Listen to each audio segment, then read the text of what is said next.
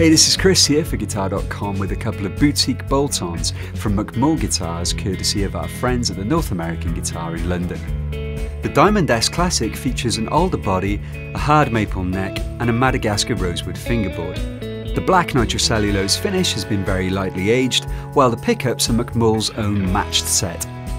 The Heartbreaker also features an alder body, hard maple neck and Madagascar rosewood fingerboard, but this time there's a cool royal orange finish and a pair of custom P90s also by Macmull. I've plugged straight into a Lazy J10 combo for all the sounds you're about to hear.